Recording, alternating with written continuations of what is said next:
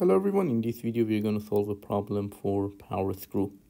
If the clamp uses 3/4 of an inch 6 square thread, so it's giving us information that the diameter is 3/4 of an inch and there are 6 threads per inch. So this is not pitch, this is the reciprocal of pitch, so pitch would be 1/6. 3/4 of an inch talks about the major diameter of the screw. So this diameter is 3/4 of an inch. So in screws, whenever the diameter is given, that's the major diameter. The frictional coefficients are 0.15 for the threads and for the collar. So for the collar, this is the collar.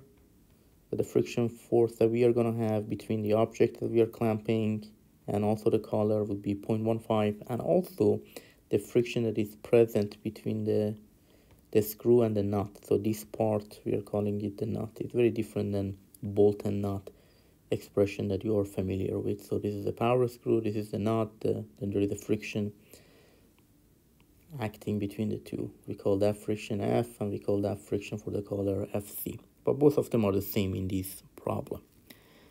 The collar has a friction diameter of 1 inch, so DC is 1 inch. It's not the diameter, it's the friction diameter. So that would be the average diameter.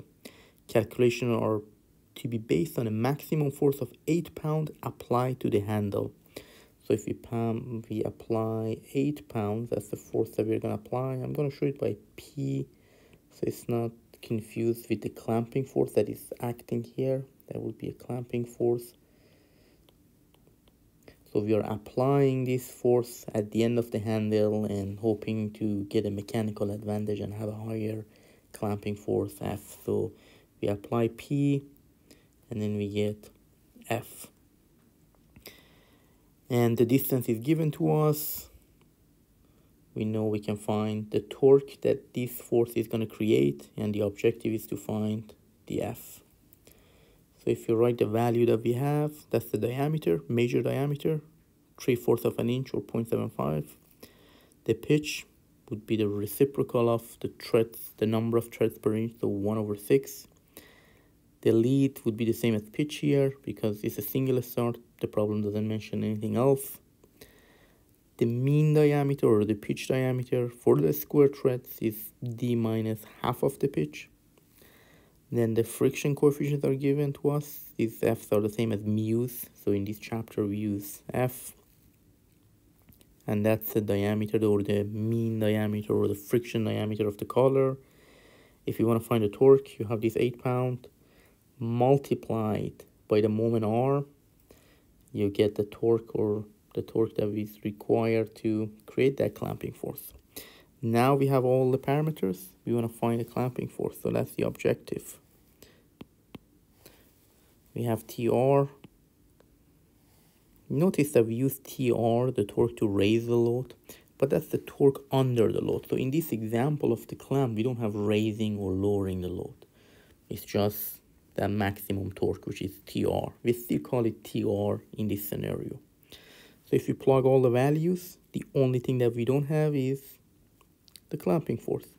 And if you look at it here, we have applied 8 pounds and we are getting 184 pounds. So we are getting a very good mechanical advantage.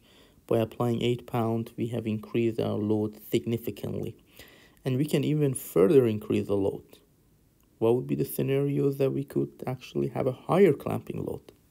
That would be a good conceptual question. One option is that if you make this longer. One option is that if you apply more load here. And making this longer, there is a chance that we have failure at this location. The other option would be making these threads finer. We could make the diameter of the handle a little bit larger, so we could make it longer and it doesn't bend. So there are different scenarios that we could apply to increase our clamping load. We can reduce the coefficient of friction.